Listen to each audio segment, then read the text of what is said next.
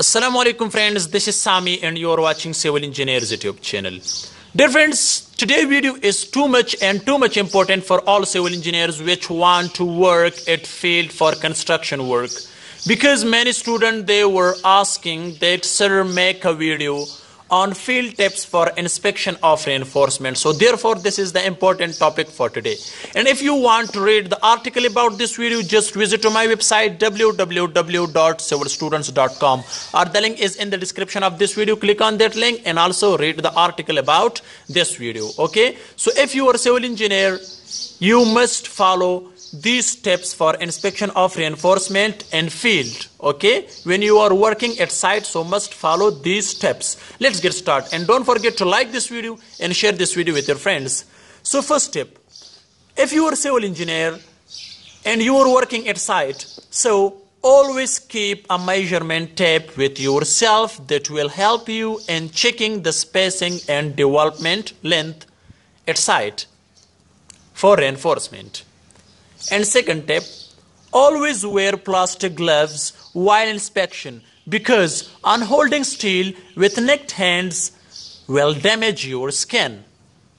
Third point, must check steel bars diameter with help of vernier caliper. 4.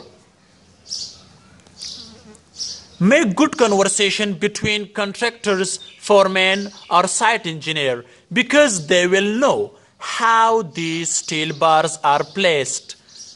But never ever show to them that you are new here and you don't know much. If you show it that I am new, so it will make a lot of problems to you. Therefore, you don't show them that I am new.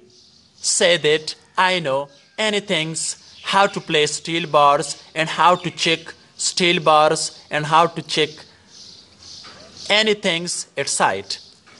5. You must be well aware of steel quality tests like tensile strength check or torsion failure strength. Okay? Last one. Check the steel spacing and diameter according to drawing. Okay, reinforcement drawing. So these are the some useful tips which you can follow in field for construction work. Okay, or if you are new here, so you must follow these tips. Okay, because if you are working at site, so the contractors and foremen will makes a lot of problems for you. So therefore, when you are follow these steps, you will be able to do your work easily and you can improve yourself at site for follow these steps. So you must like this video and share this video with friends. See you in next video. Thanks for watching. Bye bye.